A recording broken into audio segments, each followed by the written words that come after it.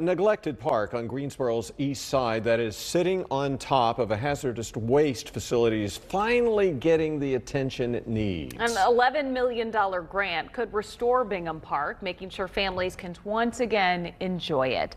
Fox 8's Natasha Laguerre spoke with community members about these funds. So, Natasha, how do they want that money used?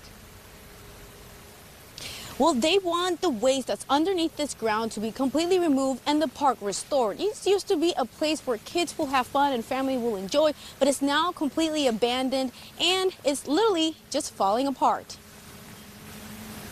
We're walking on trash. This is garbage. Welcome to Bingham Park in Greensboro. The park used to be a landfill with an incinerator to burn garbage. In 2015, environmental testing revealed major ground contamination and it had to close. It's very scary because I live 500 feet away. And so it's very concerning that you want a place, a clean space for children to come to play and to run. Cheryl Johnson doesn't take her kids to this park because over the years, the park shows signs of sinking, cracking, and contamination. There are large boulders on both sides, which when you see large boulders, that means do not enter. So we never ventured out to the park for something for them to do. The city of Greensboro received $11 million to conduct remediation to the park and other downtown Greensboro areas.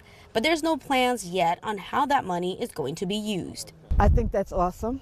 We know that all of that can't be spent here. Right now, this is going to take a while. This is not tomorrow.